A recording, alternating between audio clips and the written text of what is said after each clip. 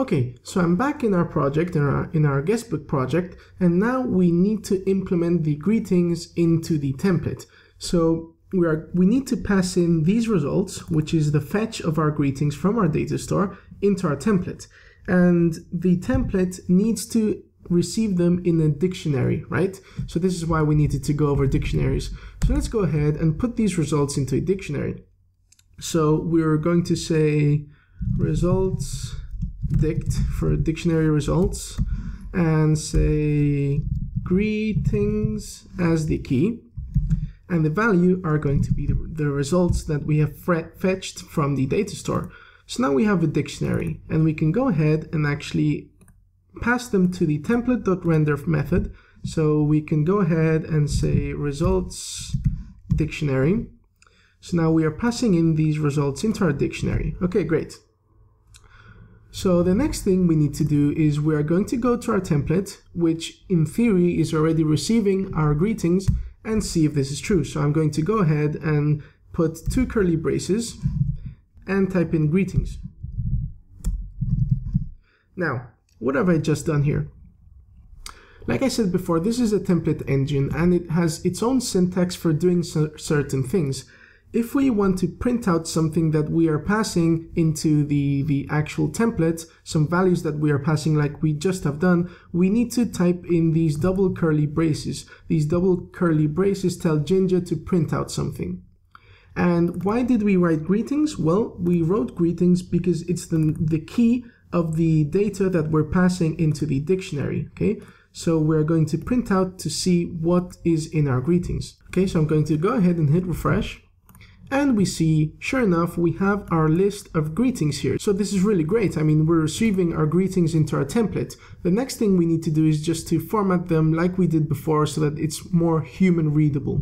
So again, we will need to access item by item using a for loop. And in Jinja, we can use a for loop by writing a single curly brace and a %, which indicates Jinja that we are going to do some logic, right? We are going to do a if statement, we are going to do a for loop, so on and so forth.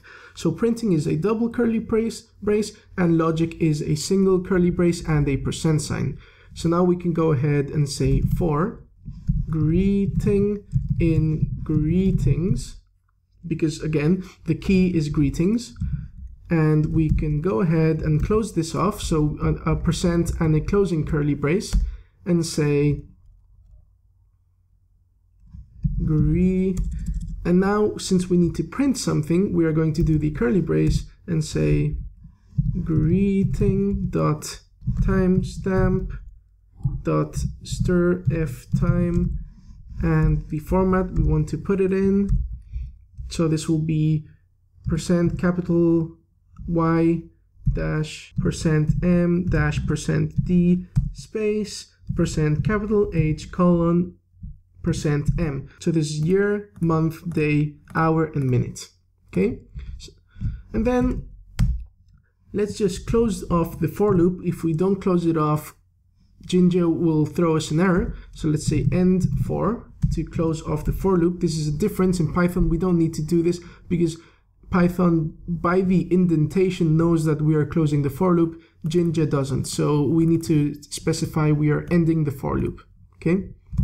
So let's go ahead and run this. And sure enough, we have all the dates, okay, formatted as we want them to. So let's just add our break row tag just to have them in a separate row. Okay, great.